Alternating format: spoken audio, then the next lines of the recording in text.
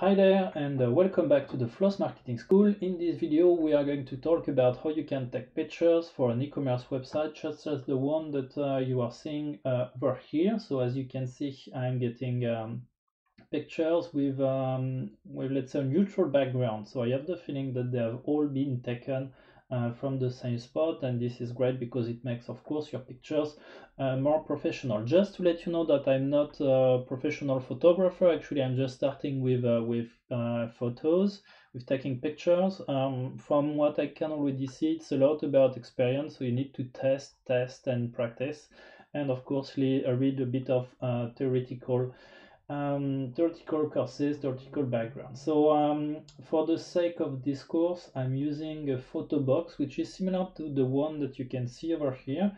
And you can easily go on AliExpress and look for a photo studio box, and you will see that it's really affordable. Okay, so you get a cube like a 20 centimeter by 20 centimeter with lights, and of course, once you get it, the only thing that you have left is to take a picture.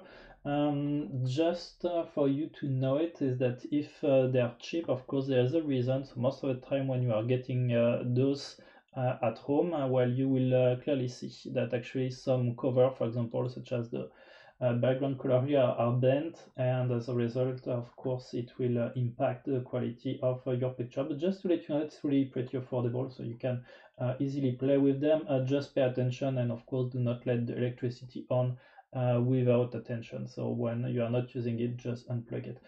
Okay, let's see how it looks like. So here, as you can see, I have my own studio photo box. Cost me nothing, as I said, kind of 10 to 20 euros.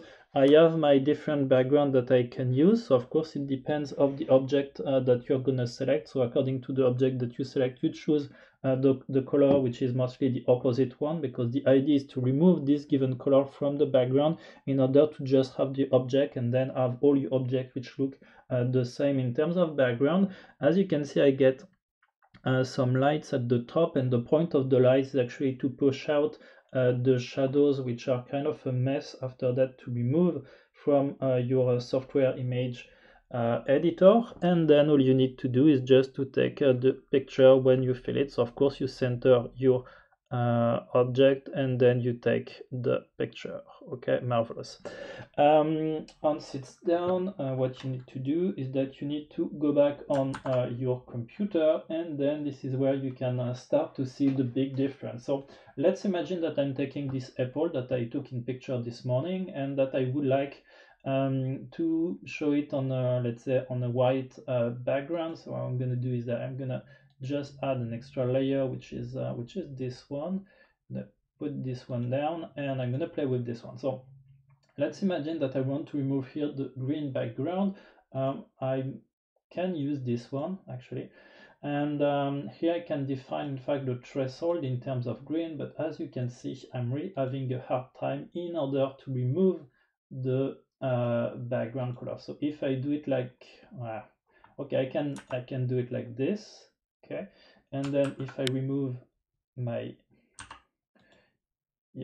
if I get just my apple out of it, well, it's not gonna work this way, sorry for that. Um, just gonna do it this way. So I'm just gonna copy this one. Okay, I'm just gonna remove this one. I take this one, and I'm gonna just now remove the background like this. Okay,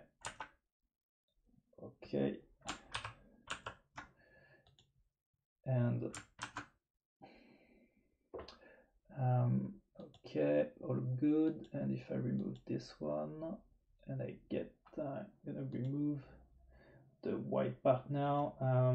So let me, yips.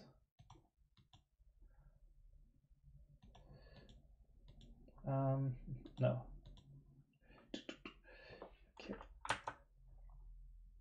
Okay, so here you see the issue is that by removing the green background, it's removing of course a part of the apple, and that's not what I want.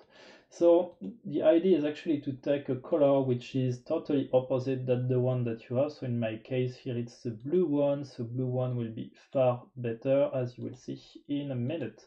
And so I just need to Oops, to remove these parts out, and then I can just oh sorry, once more I made exactly the same mistake, so I should have copied this one, so I'm gonna play just with the copy, and then I can select this one, remove the blue parts. Okay, yes, like this, and now I can put it like this. Yep. Let's okay. And here, as you can see, I just get my report. So of course I still need to work a little bit around this blue one. That's why I'm saying before that shadows are hell, because you need all the time to take care about those given part in order to in order to get rid of those. Oops. Get rid of those little pieces. So this is where you need to clearly be able to use your graphic software editor properly. So here in my case, I'm just gonna make it quick, okay, like this, and you continue to adjust it until you get your apple properly cut out from the image, okay? And as a result, when your image is properly made, of course you can add any background that you want afterwards. So it's you can go back on a white one where you can easily insert your website signature over here, blah blah blah, steps, and then you have your template that you can reuse after for any pictures that you have about your website. And just to let you know that you can automate all of this thanks to a script, or at least a software which is used only by command line, which is called ImageMagick, which is available on Linux. So ImageMagick is like Photoshop, GIMP, or Inkscape, or whatever. It's just that it works in command line. So as a result, what you can do, for example, is what I did over here. You can convert a given image just in command line, and of course you can automate like this many different pictures. So let's imagine that I'm running this given command, which means, okay, convert this given image into an image which will be called like this. So here it means that you're gonna reverse the color, and if you execute this given command line, and if you look at the result, you will see that actually it's automating, it's reversing all the pictures. So to say, once you get the picture that you are taking about your product, okay, all those, sorry for that, all those pictures that you are taking, and once you identify what is the right color to remove or out of it, what is the right threshold, if you take the picture correctly, if you get rid of the shadows, once you get like your hundreds and thousands of images, you can automate the full process of removing the background, and you don't need to do it one by one. You can as well automate the process of adding all those signatures over here to all your pictures, and like this you have all your pictures made for your website automatically thanks to ImageMagick. And that's what I wanted to show you for today. So the possibility for you to get nice background for all your picture by just choosing the right lights, by choosing the right colors, and then by removing those colors thanks to a software editor such as GIMP. And then once you are doing this, you can automate the full process for all your picture thanks to ImageMagick. I really hope that this video helped you understand a little bit more how you can automate and make all your pictures look the same for your e-commerce website. Thanks for watching.